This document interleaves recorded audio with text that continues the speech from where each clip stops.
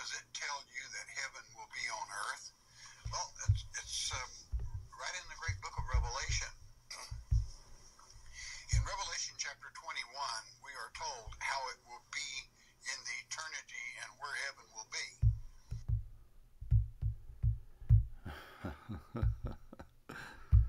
All right. Let's examine that. All right. So let me go back. We're going to listen to that again. That heaven will be on earth. Well, it's right in the great book of Revelation. In Revelation chapter 21, we are told how it will be in the eternity and where heaven will be. We are told many other places in the Word of God, but I'll pick that particular place where it says this earth is rejuvenated, not totally new.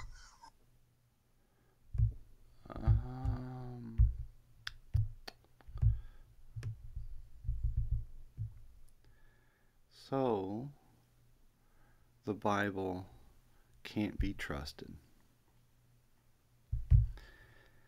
It just cannot be trusted. We have to depend on Arnold Murray to explain things for us, right?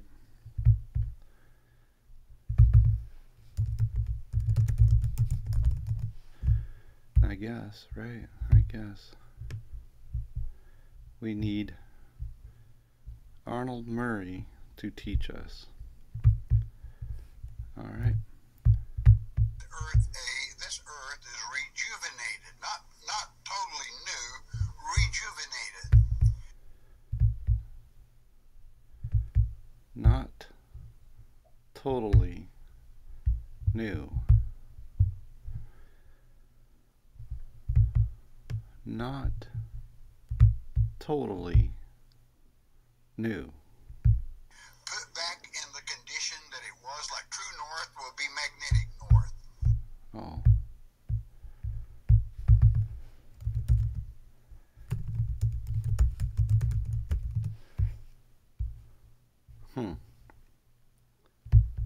Okay. There will be no more wobbles. All right. No, okay. No more jet streams, but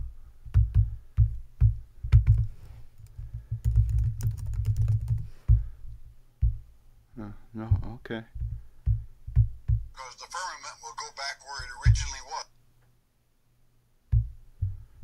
The firmament will go back where it originally was, before it fell.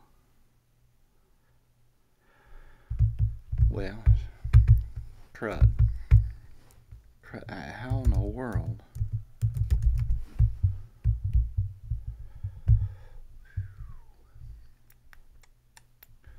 Well, I guess there's only 15 mentions, so let's look. God said, "Let there be firmament in the midst of the waters, and let it divide the waters from the waters." And God made the firmament. Alright, so God made the firmament, and then it fell. Let's see where it fell. Where did the firmament fall? And the heavens declare the glory of God. I mean, right here in Genesis 1, it doesn't fall. In the 6-day creation, it doesn't fall. And so if it fell, it has to be after that, because it was created on the 2nd day. Right?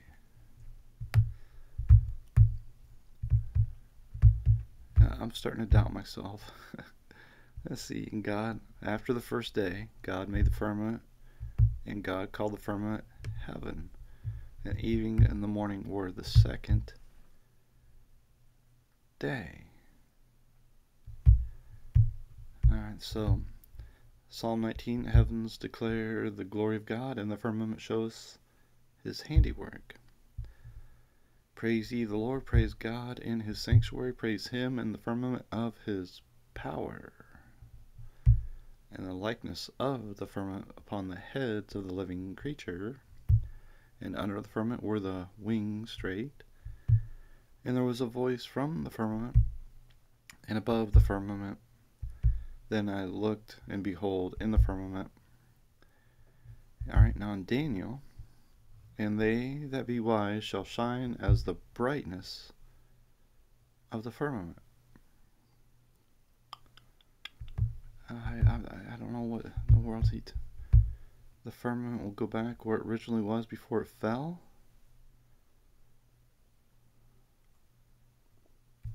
I have no idea what he's talking about. No more wobbles, no more jet streams, because the firmament will go back where it originally was before it fell and created oceans and so. And created oceans. Well, hold on a second now.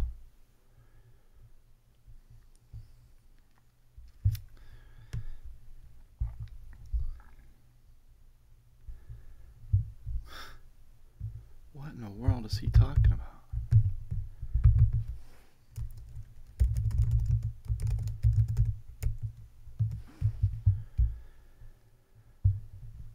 For in 6 days the Lord made heaven and earth, the sea, and all that in them is.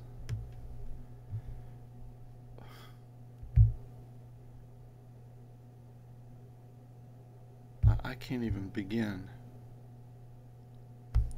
Alright, if you're watching, explain to me so that I might understand what in the HE double hockey sticks this guy's talking about. So forth. And there will be no aging on this planet because. Planet? What planet?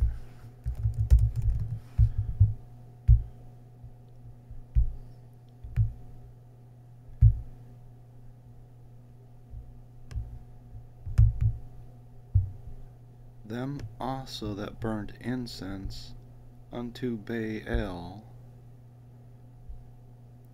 and to the sun, to the moon, and to the planets. You know the context of this, right? If you know the context, you know this ain't a good thing here.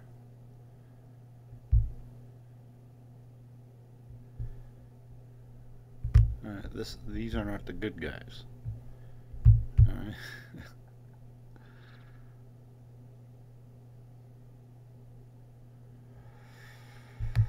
And he put down the idolatrous priest that burned incense unto Baal, to the sun, to the moon, and to the planets, and to all the host of heaven. Because we are filtered by that firmament, and in spirit. Filtered by that firmament. Filtered. I don't know what in the world's he talking about. Filtered. We're filtered. We are filtered by that. Oh, I thought he said, excuse me, I misheard him. And there will be no aging on this planet because we are filtered by that firmament. No, he said it. Filtered by the firmament.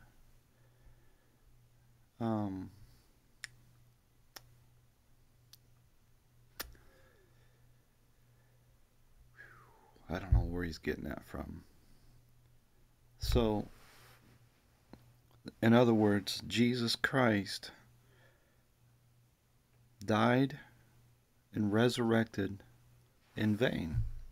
He rebuilt the temple. See, this is the kind of stuff, when you make Jesus or make the Messiah the Antichrist in Daniel 9, this is the kind of stuff that you're going to come up with. Alright, now listen. The prophecy of the 70 weeks was fulfilled. Jesus is the one that made an end of sins. He's the one that confirmed the covenant. He's the one that laid down his life. And he's the one that brings it back up. Okay? In John chapter 2, it's so beautiful because this is what's going on even today. Jesus said, destroy this temple, and in 3 days I will raise it up. He's talking about his body. But you got people like this that don't believe Jesus destroyed the temple, and they come up with all kinds of crazy stuff, like the firmament filtering the aging process. What in the world is this, man? Jesus rebuilt the temple. It doesn't matter the firmament. We could be wherever. When we are resurrected, we have eternal life, not because of the firmament filtering out the aging process. This is comic book stuff, man. We have eternal life because Jesus rebuilt this temple, this body that we live in. And in spiritual bodies, there's no age or anything anyway. But it lets you know between verses 20 and 24 of Revelation 21 that heaven is right here on earth. All right, let's look. 21, 20 through 24. Between verses 20 and 24 of Revelation 21. Am I in Revelation 21? All right. The fifth, sardonyx. The sixth, sardius. The seventh, chrysolite. The eighth, beryl. The ninth, a topaz. The 10th, a chrysoprasus. Like the 11th, a jacinth. I can't say these words, man. Alright, so. Alright, let's go to the next verse. I'm not seeing whatever it is that he's seeing. Okay, I'm just not. I must be dumb. The 12 gates were 12 pearls. Every silver gate was of one pearl, and the street of the city was pure gold, as it were transparent glass. And I saw no temple therein, for the Lord God Almighty and the Lamb are the temple of it. And the city had no need of the sun, neither of the moon, to shine in it, for the glory of God did lighten it. And the Lamb is the light thereof. And the nations of them which are saved shall walk in the light of it, and the kings of the earth do bring their glory and honor into it. Go back. He's saying, I don't know what he's saying, honestly. I don't. Let's go back here. Between verses 20 and 24 of Revelation 21, that heaven is right here on earth. It doesn't say it, man. It does not say that at all. That heaven is on earth. It's not. It says there's a new heaven and a new earth. It says the holy city, New Jerusalem, comes down from God out of heaven. That's the new city. It's not heaven comes down out of heaven on. I can't begin to comprehend what in the world this guy's talking about. This is why also in Ezekiel chapter 16 that God made an everlasting, eternal covenant with Mount Zion. Jerusalem. It is his most favorite. It's his most favorite spot.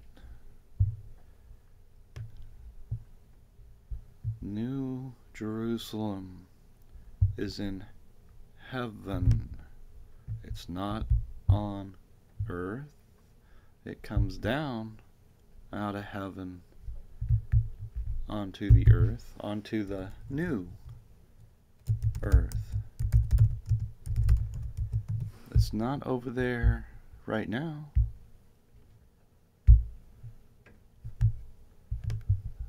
Unless you think the Bible's lying. Spot not only in the universe but on the earth. And The universe.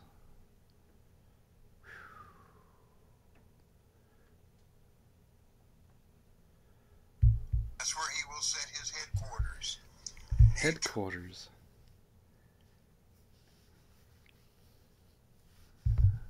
Headquarters?